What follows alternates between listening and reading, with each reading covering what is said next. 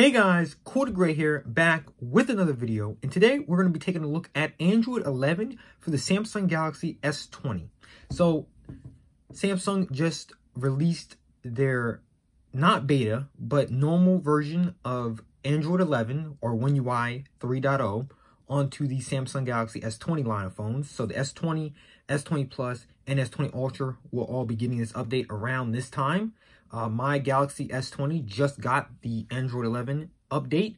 So we're going to be taking a look at the top 10 new features with Android 11.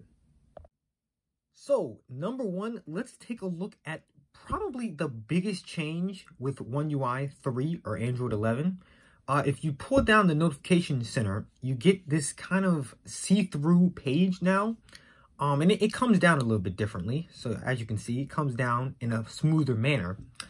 So this is what notifications will look like. They're split up now. So you have alerting notifications, you have silent notifications, and you also have conversation notifications. So they're split up into these little sections.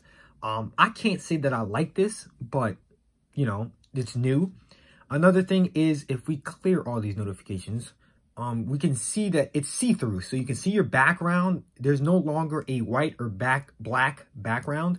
It's now see-through totally, and you can still swipe down and see your stuff. So one thing I don't like is the fact that the setting, power, and other little menu buttons are at the top. They used to be here, and Samsung moved them up to the top. Now, this isn't really a problem for me, but for people who use a Note 20 or a Galaxy S20 Ultra, this may be a problem because it's a bit of a reach to reach these things. So the next feature is really, they kind of redesigned the settings menu. Now, it looks the same, but we have different fonts and different icons. So it might not look a bit different, but it's a little different when we have different fonts and whatnot. And it's kind of laid out in a different manner, but all in all, it looks about the same.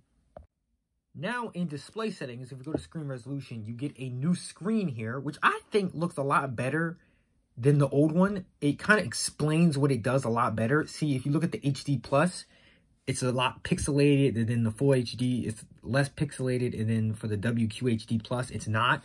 I think for somebody who doesn't know much about this, this is a better way to explain what it is than the last version.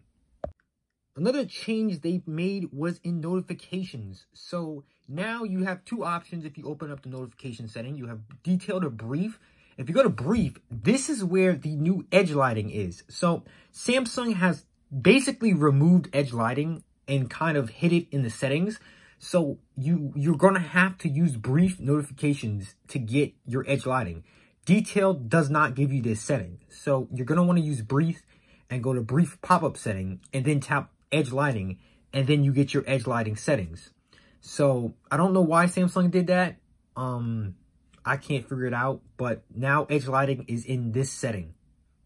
Another change is if you go to advanced settings, you can now see your notification history. So we just cleared, there's nothing here, as you can see, and you can see recently dismissed notifications.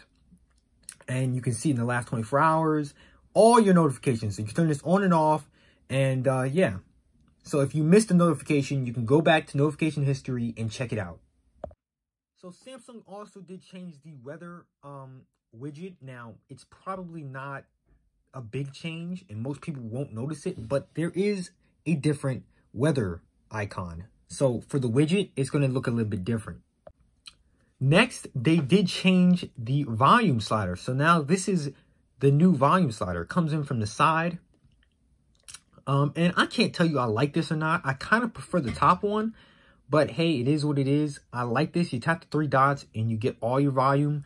Now, again, I'm not a big fan of this. I don't know. I just don't think it's user-friendly. But hey, this is the new change they made. So let's take a look at some new changes on the lock screen itself. Now, this is the new lock screen. Now, the clock and the date and time are kind of moved down farther down than they used to be. Now, they used to be like right here. So Samsung moved them down. I don't know why, but hey, they moved it down. And we also have a new fingerprint scanner animation for phones with fingerprints. So let me stop scanning my face here. And you can see there is a new fingerprint scanner icon. And you know what? I kind of like it. All right. Some people say they don't like it. I kind of like it. Now, the animation for unlocking is about the same. So there is no new animation. It will still make that animation. But the icon is different, which I kind of like. So another change with the One UI 3 update is now, usually when you exit out, your video will continue to play. But now, if you take your finger and you take a corner, you can now expand the video to make it a lot bigger, which I think is a great idea. Another difference is the new update to always on display. So now the clock and the date and time are now separated from the battery percentage. So now your battery percentage will be at the bottom here, and then your time and date will be at the top. Now, I don't know, again, I don't know why Samsung did that. Back, you know, if you remember, your percentage used to be up at the top, and now they changed that. And the reason why I don't like this is the fact that the percentage never lines up with the always on display. It kind of looks kind of weird to me. The fact that the percentage will move around this display separated from this. So as you can see, the always on display is to the left, but this is more to the center to the right. So is what it is. I guess I'll get used to it, but this is another change they made. And some small change, they made folders a bit wider, like the gaps in between the apps. And I really don't like this. Like, I really don't. But, hey, it is what it is. But the gaps in between the apps are now larger. Next change they made, if you go to the phone dialer and tap the 3 dots here and go to settings, you can now set a call background video. So if you tap call background, you can reconfigure this. So now you can change the layout. So you can have name and the number here, or you can do it like this. Another thing you can do is now have a video background for somebody calling. Now, in the background settings, you'll see the default video, which is just the default. But if you hit the plus icon, you will now be able to set a video from your camera roll as your caller ID background. So let me talk real for real about this update for a minute. This app, GoodLock, I'm probably going to make a YouTube video by itself about this app, GoodLock, made by Samsung. So if we go into GoodLock, this is where you can redesign your Galaxy and customize a lot of things. But the problem I'm having is now I get this warning saying that this app version is not compatible with Android 11.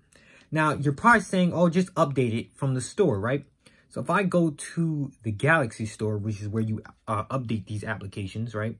If I go to updates, you can see that there are no updates, right? If we go to the Play Store here, and we look up My Games and Apps updates, there are no updates. Well, some updates for some apps, but it doesn't pull up. You know what I'm saying? So for GoodLock, and also if I go to the Galaxy Store real quick, and I look up always on display, right? So this is Samsung's always on display. It does not have an update for me, right? So people in the reviews are all saying the same thing, that there are no updates for this. Samsung, please send out updates to make these apps compatible with your new operating system. Like, I prefer to actually be able to use some Samsung apps to work with my Samsung phone. You know what I'm saying? So that's one thing that irritates me, is the fact that certain applications from Samsung do not work with Android 11. Which I can't understand why, because One UI 3 is their own software. So why does, I don't get it, but that's one thing to look out for. So with that being said, that's about it. Now, of course, there's more to it. There's definitely more performance enhancements and stuff. But this was just basically the top 10 features, the biggest features of One UI 3. So with that being said, thank you for watching. Don't forget to hit the like and subscribe button, and peace out.